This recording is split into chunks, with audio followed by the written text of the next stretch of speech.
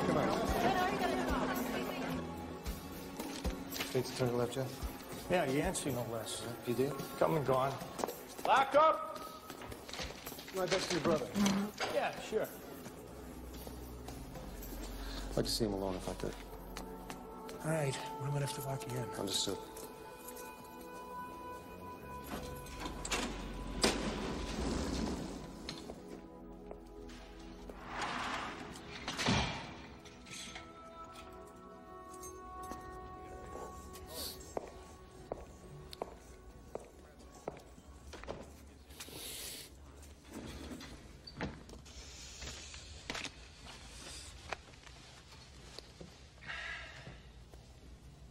You know who I am? Oh. No, sir, no, I don't. My name is Martin Vale. I'm what you call a big shot attorney. I don't have no money. No, I didn't think you did. But I'm willing to take your case pro bono, which means you get all of my expertise and hard work for free. Or, if you want to, you could get the $40,000 a year court-appointed public defender who will almost certainly escort you personally to death row. Your choice. No, sir. I'd surely be grateful for anything you could do for me. You're welcome. Now, your full name is? Aaron Luke Stampler. You from Kentucky, Aaron? Yes, sir. I'm from Creekside.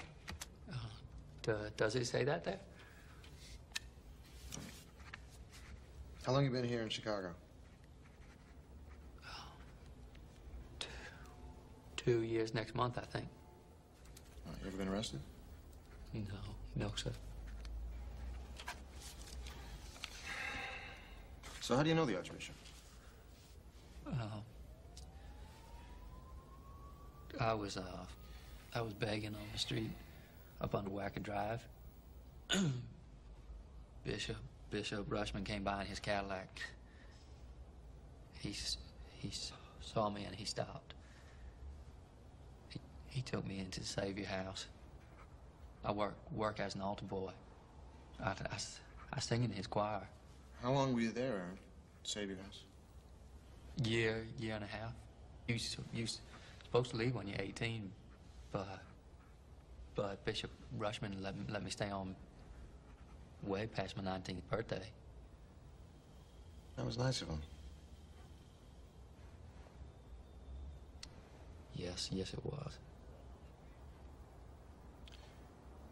Aaron, did you have any reason to dislike the Archbishop?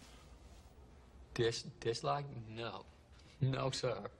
He was like a father to me. Yeah, but you... How do I say this? Were you in the room when he was murdered? How can you explain that? There was someone else in that room, Mr. Vale. There was the third person? Yes, sir. Did you tell the police this? Yes, I did. But they didn't believe me. All right, well, you tell me now. I was returning a book to Bishop Rushman's library. I heard a noise, so I went back into his bedroom.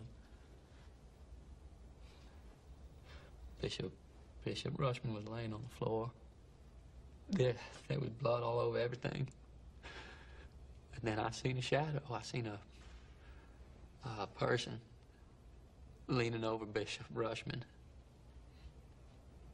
It looked up and then it came at me, and that's when I lost the time. What does that mean? Lost time? I blacked out. It happens to me sometimes. I have spells. I lose time. I can't remember nothing.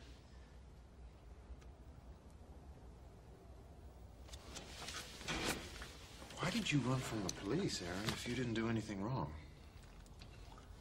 Well, when I woke up, I was covered in blood. I didn't know what to do. I got scared. I heard sirens, so I ran.